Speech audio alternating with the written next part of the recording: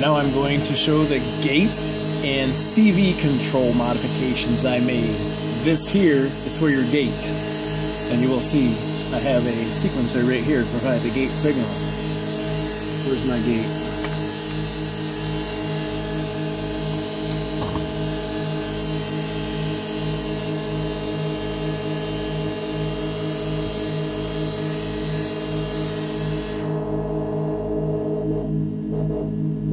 Now you can hear it gating on these two steps. Turn them off, get one every other, every step. And of course you can set your resonance and initial cutoff. So that's the gate. It doesn't quite work exactly like a normal synth. I mean, you're not going to get all the different cool effects, the attacks and decay for your gate, but it makes it a lot more musical than what it used to be, I believe. Now we'll provide a control voltage to this input here, which controls the wacky frequency on voice A.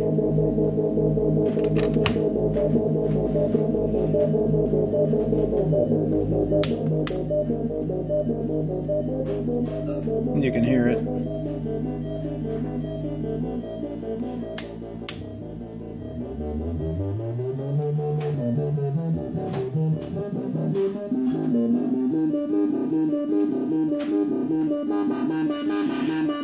I made it control the wacky frequency instead of the weird frequency because the wacky frequency, you can get two effects out of it. You get its own frequency sound, or you can use this to control the hard sync to the weird frequency, which now your hard sync can get some modulation on it.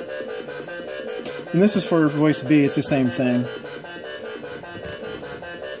I'll actually leave A plugged in, we'll plug in B also.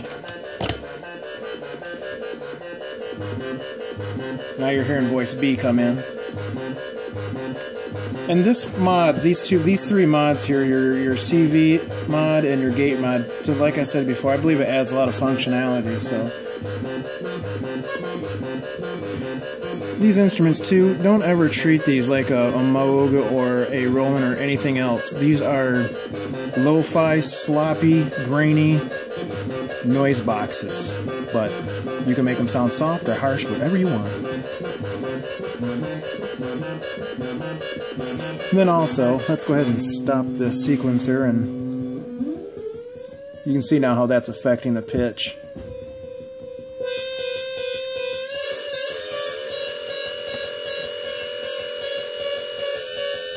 We'll unplug A, and now we'll just modify this sound here.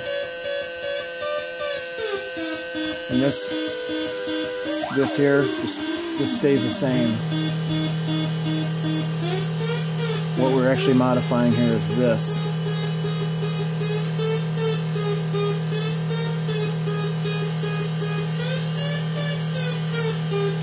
Real quick rundown anyways, all works well, ready to be shipped out. Cheers.